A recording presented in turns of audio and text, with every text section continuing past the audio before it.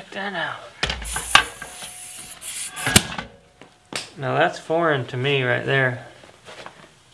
Let's see if Jeremy can teach us how this works.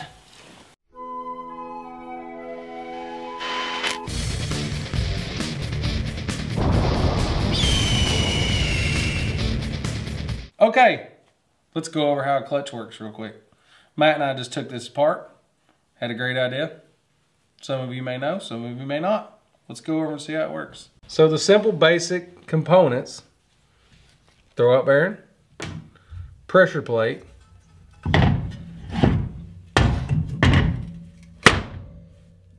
clutch disc right here, flywheel, and then you're going to have a pilot bearing here, which we do not have. It could be a bushing or a bearing, but it goes here. It's still in the engine. So this is your main components.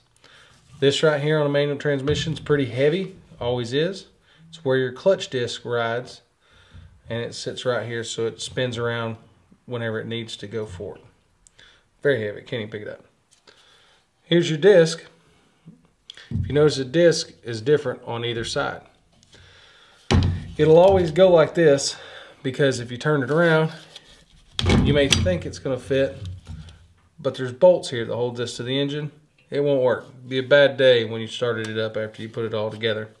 It would not be happy. Bolting it down would be a big pain in the butt, I'm sure. These little springs right here are for when your engine is running. Say you have an 8-cylinder, say you have a 4-cylinder, 6-cylinder.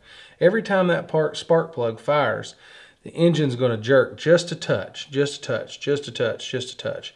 And on a diesel engine, it's really, really bad. So, because it goes bow, bow, it's just kind of more violent. So these little springs right here, when you go to let the clutch out, they take up a lot of the vibration and the energy from that engine vibrating as it turns like this as it goes around. So if you had a V8, you know, every time it turns, it's going to fire, what, 4 times every time the thing turns around? Yeah, it's going to fire 4 times every time the crankshaft spins.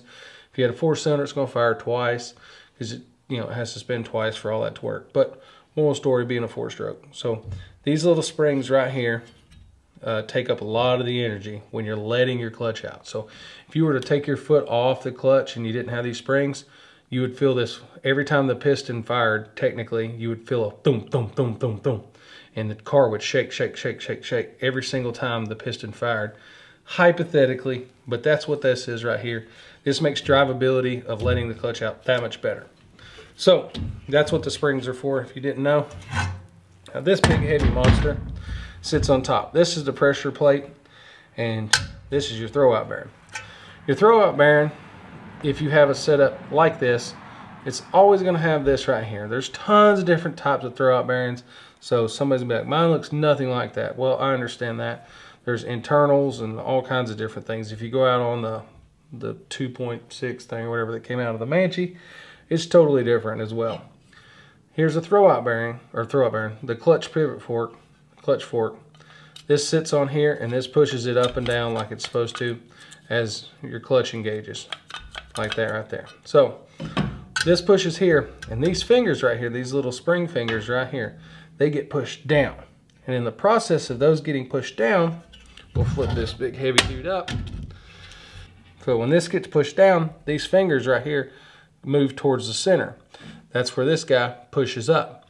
And keep in mind here, this is a bearing. This spins. Because this is stationary while it's hooked to the transmission like so. It's stationary and this spins. So when you have your clutch in and you're revving your engine up or anything like that, this is spinning really fast right here. So this is taking all the brunt of the load. So it's sitting on these fingers. All this spins at this point. So, and as these fingers right here move up, because this is lifting in or pushing over, however you want to look at it, these fingers move up. Well, by doing that, this is a little cantilever. This big plate right here lowers. And you can see how it's attached right here on these I don't know what you really call them. I don't know if you call them springs, guides. I don't know if they're springs. They're just more of a guide plate. So this piece right here will go in and out, in and out. This piece here does.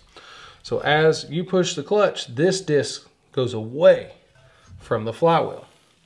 So, and then this stays stationary on the engine. And this stays stationary on the transmission.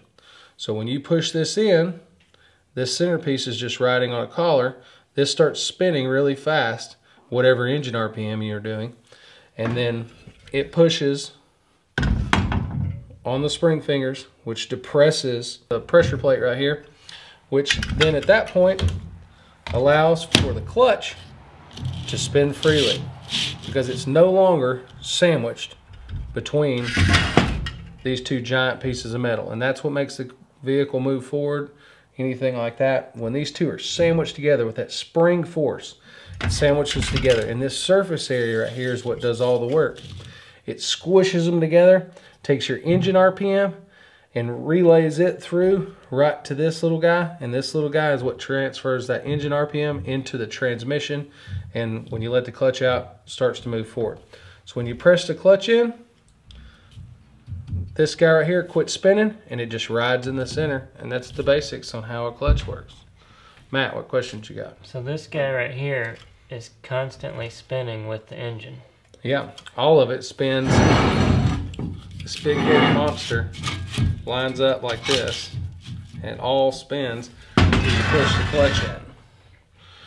So it all sits together like so. Can you see that? Yeah. So all of it's spinning like crazy. And it seems like crazy because all this weighs like 75 pounds, so there's a lot of weight there. And then you have your throwout bearing that sits right here and it pushes these springs in. And then by doing that, at that point, the clutch in the middle quits spinning and it just rests. It comes to a standing still. While all that's going on, the flywheel and the pressure plate are still spinning at whatever engine RPM you're going. And your throwout bearing at that point is start to go. It just seems crazy to me that your axles, your gears, your tires, your wheels, and everything all get moved by that little piece of metal right there. Yeah, it is crazy. Think about like a giant semi-truck. It's the same thing, just a little bit bigger.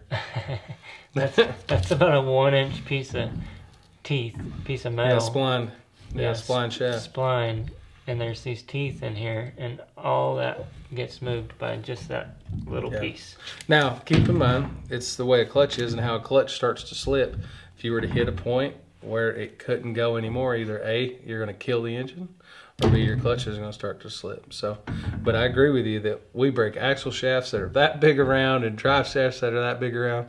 Why aren't we breaking that? Well, there's gear reductions that get us to that, and that's why we don't break this, because all the gears in the transmission and the axles and the transfer case, all that reduces back down to this little point.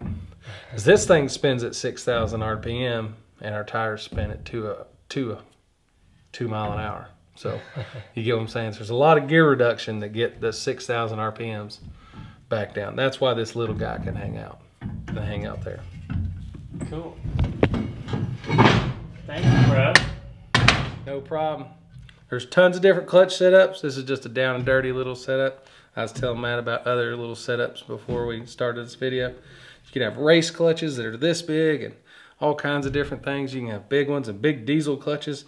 They have dual mass flywheels and all kinds of crazy stuff. There's all kinds of different clutches out there. This is just a down and dirty on how an average clutch works. Next, we're going to get real scientific and talk about how an automatic transmission transfers that power. Yeah, that'll be for another day.